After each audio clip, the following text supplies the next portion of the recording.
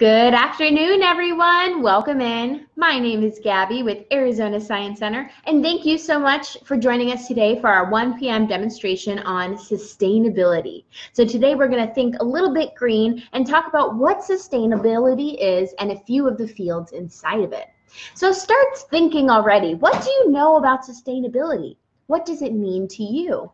So in general, sustainability is the study of keeping natural systems diverse, in function, in balance, and also how we keep our actions and resources in balance so that we can sustain and conserve all of our resources and the beautiful things this planet has to offer for future generations. The cool thing about sustainability is it has so many topics inside of it: economics and social development and environmental protection and science. So we're going to do 3 experiments today that you guys can do at home, and we're going to focus on water and waste, but there's a lot of other issues in sustainability like pollution, overfishing, and lots of different things that go on with natural systems. So first of all, we're going to talk about water. Delicious, tasty cups of water are always very refreshing every day. What do you use water for every day? Start thinking about those things. When you wake up in the morning, maybe you take a shower and wash your hands, flush the toilet. We drink, we eat, we cook, we bathe, we wash our cars, we water our lawns. There's lots of things that we use water for, but there's not as much water on Earth as you'd think. So our Earth is covered in 70% of water. That's most of it. But 97% of that is all kept up in salt water. And besides that, only 2% of that that's not included is frozen in glaciers and things like that. And then less than 1% of all the water on Earth is fresh water available for us to drink. So there's a lot of other ways we can get water, but most of our fresh water, we need to make sure that it's clean and not polluted, that we're taking care of our water and conserving it for all the populations. It's not just us that drinks water, right? It's plants and animals and their environments that depend on it too. So we're going to do a little experiment on water filtration to learn about what kind of processes go into keeping our water safe. So think about when your water comes out of the tap. It's clear, it's good for drinking, right? Doesn't quite look like this. So we need to keep contaminants out of water. No bacteria and bad microbes, no chemicals and pollution, no chunks of dirt or anything into our drinking water. So there's environmental scientists who work on water pollution and keeping our water clean.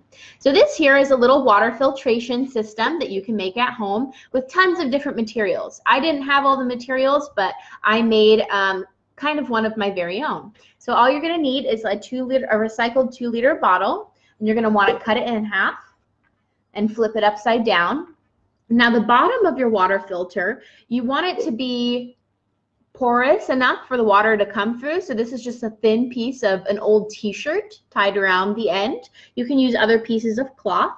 And then you want to make some layers in your water. So if you're adding polluted water in, you have to find different ways to filter that. So start with kind of big grainy filters at the top, leading down to smaller grains. You can use soil and grass if you're going for a more natural filter. If you have pieces of charcoal, you can use that. That takes out chemical contaminants. So I just have a layer of dirt, grass, and cotton balls. So I'm going to start to let this filter.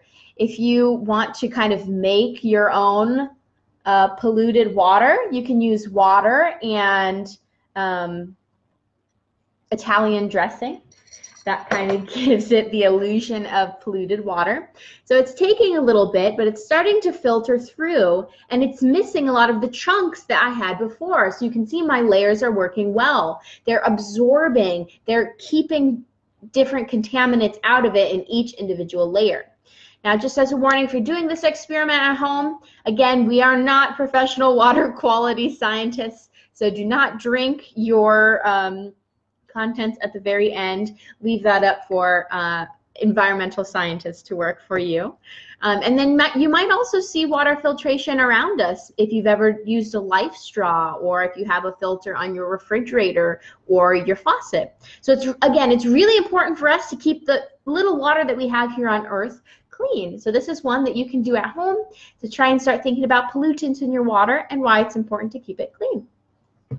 Now, with water, there's other contaminants and pollutants, and a lot of times trash ends up in waterways, so rivers and streams and oceans. It's estimated that 8 million tons of plastic ends up in the ocean every year. So we make a lot of waste. Americans on average generate 4.4 pounds of trash every day. That's just for one person every day. So imagine all of the people that live here in the United States. So what can we do? There's so much trash and waste around us. The best things that we can do is reduce, reuse, and recycle in that order. So reusing is really important because not everything ends up getting recycled. So one kind of craft experiment you can do is making a reusable bag out of a t-shirt. So you're going to need an old t-shirt, one that you don't wear anymore, or if you have one that you really like with a nice design, you can do that. You're going to want to fold it inside, and then you're going to take scissors and cut the collar off and cut the sleeves off.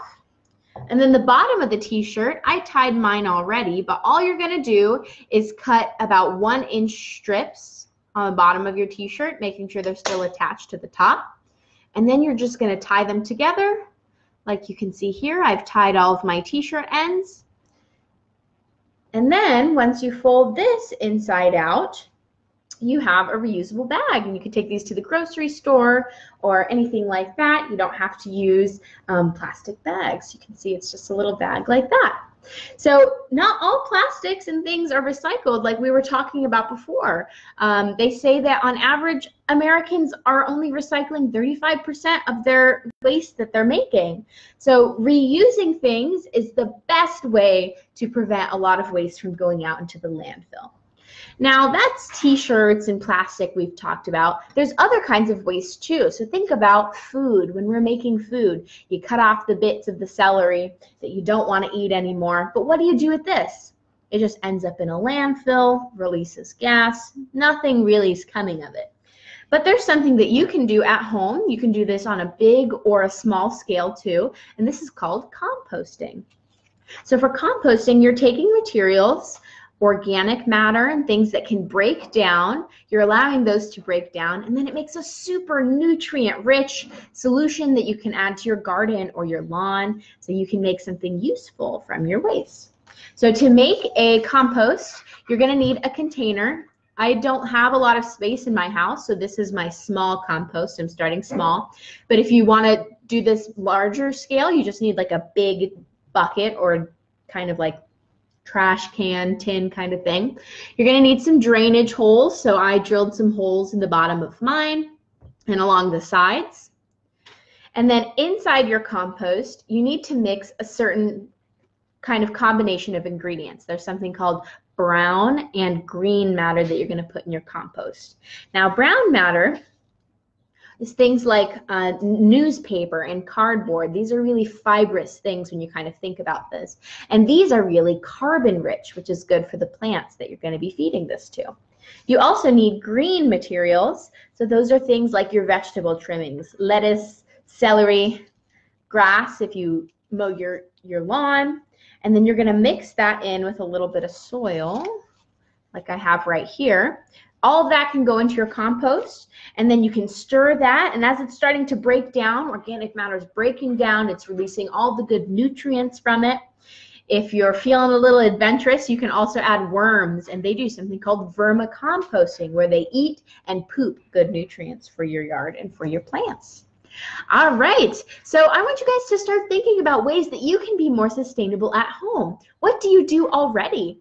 Maybe you turn off the lights when you leave a room. Maybe you turn off the faucet when you're washing your hands. There's lots of little ways and big ways that we can be helping our environment and being more sustainable at home. Thank you guys so much for watching. Feel free to try out these awesome experiments and activities that we did today. Check out more science that you can be doing at home at easyscience.org. Thank you guys so much for joining us, and have a green rest of your day.